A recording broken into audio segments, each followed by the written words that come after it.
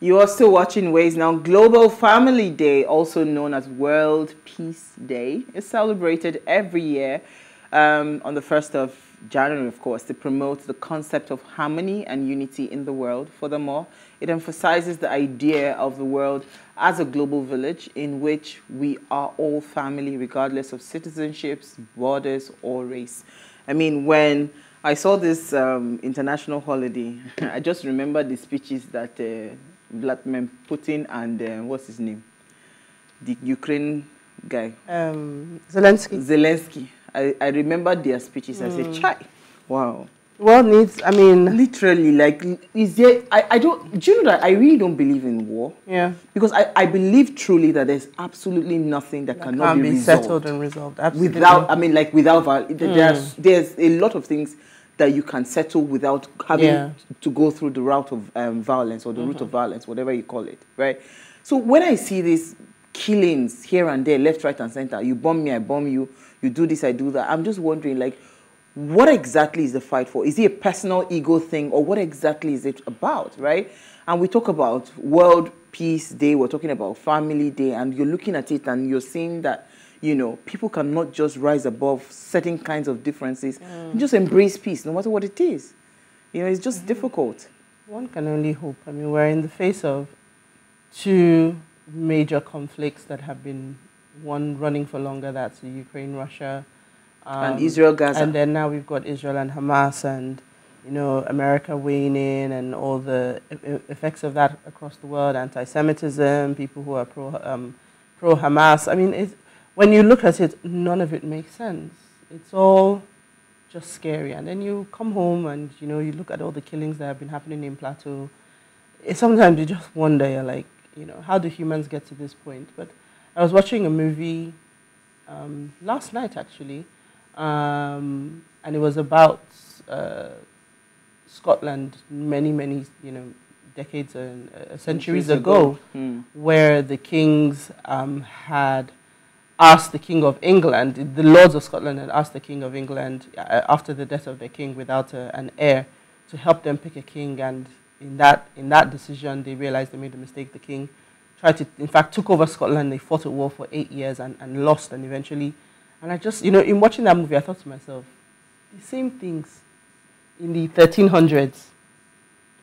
This is 2024. Those same battles, you know, there's nothing really new under the sun. Whether you are fighting for land, whether you are fighting for ego, whether it's driven by greed, or it's women. All of these things, they have always existed.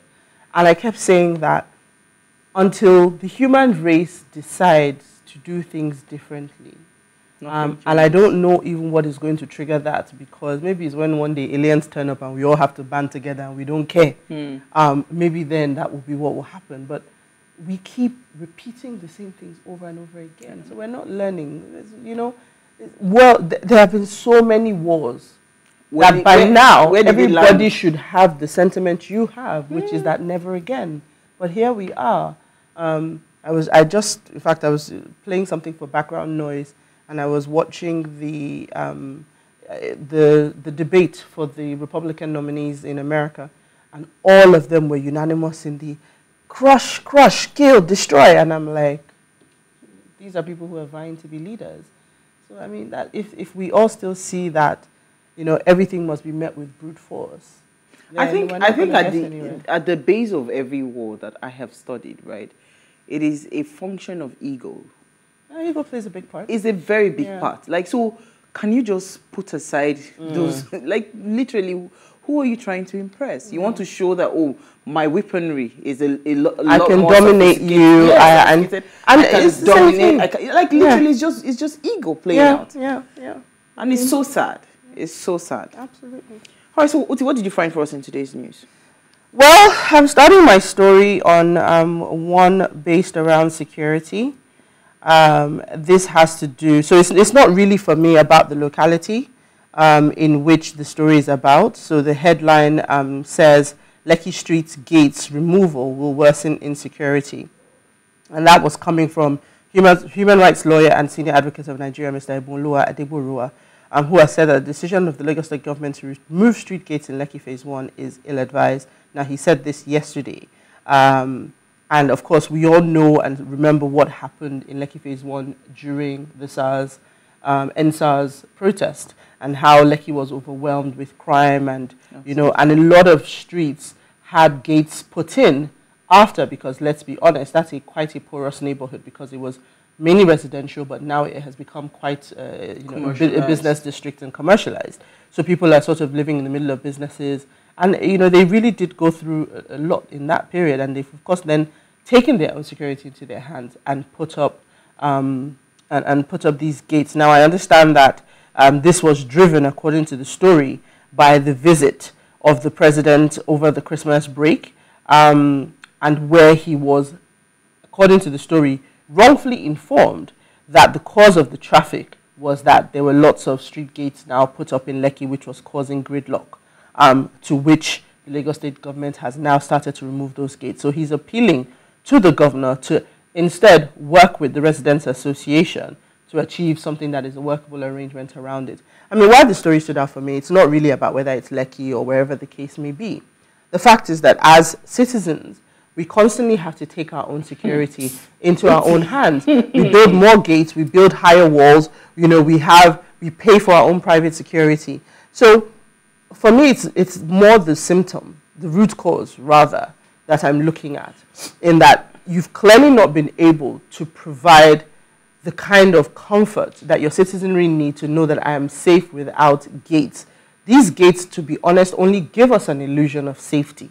So they have taken the matter into their own hands, and rather than having this sort of open dialogue around how do we make this place more secure, we just always have largely reactionary approaches. And that is it. Take it down. When I saw it, it is just the wrongest reaction to that kind of problem that you're trying to fix. So if there's a gridlock, it is not removal of those gates. Because let me tell you, we are far from where we were, where you just wake up in the middle of the night, there's a gun. I'm telling you, yes, like literally. Growing up, Christmas time at night, you were always hearing gunshots. You were always waking up in the morning to hear, oh, they robbed in this street, Absolutely. They robbed in that street. In another there was a staff of ours then, when I was still with TVC, he came back with bruises all over his body. Armed robbers had invaded the house. Even while I was in the university, in Delta State University, because of the insecurity, right, the information that we gathered was every room had to have a burglary. So my mom and my dad installed the burglary inside. So you lock the door, but there's a burglary outside. So do you know that even when the armed robbers came, they didn't even bother to touch our door? Because even those people work with information, right? This is not a case of, there's gridlock. Do you understand the problem that you're going to cause for these residents? A lot of us are paying through our noses, living in gated estates. Not because we choose to live in gated estates because we want to be big men and big women. No, it is because of the security that we're trying to ensure that at least we're safe. In an estate the other day, I saw a video on social media where the man's car was completely vandalized in Benin. Vandalized. They took out the brain box, they took out everything that was valuable in that Mercedes SUV. Do you understand? And these are the things that, some of these, these estate security measures that a lot of residents have put in place is curbing. I think for me, I also understand how these gates can impede traffic, because where we find that alternate routes are available. Typically the idea is that when you try to direct traffic all through one route, you're always going to have gridlock. So these other streets are alternatives and meant to disperse the traffic and ease off. But you see, the thing is, these things are, like I said, they're a consequence. So you have to have engagement. There's always a why. We're not crazy, right? Why is this gate here? How do we achieve the security that you want and also ensure that we don't cause gridlock? Then we have engagements, we have interactions. Perhaps, you don't need a gate at every 2 streets. Maybe if we look at the setup and we create a big barrier that says, there are gates, maybe 4 gates in these streets, and every street in between, there are no gates. Those are the kind of engagements that we should have. But when people have gone and done your job, then you now come from the place of authority where you have failed to do your job satisfactorily to protect the people and give them a sense of security. then you just wield the hammer of authority. So, I mean, it goes for every neighborhood, but of course. God help us. But I feel, I agree 100% with you. Some of the gates are unnecessary. Yeah. Like you see this, where my office is located, every street. Once you put gates at the major, because we have a lot of people that take hard drugs and all of those things around, right? So if you put gates at the major points, it is enough. Yeah. You know, instead of all those in-betweens. It's really just dialogue to understand Absolutely. what the security threat is and how best to mitigate it. Absolutely. All right, so I am not oblivious to the expressed and sometimes unexpressed frustrations of my fellow citizens. I know for a fact that some of our compatriots are even asking if this is how our administration wants to renew their hope. And this was an excerpt from the president's speech that he gave this morning. So I woke up this morning quite late, but I had to go catch up on the speech on social and on YouTube, right?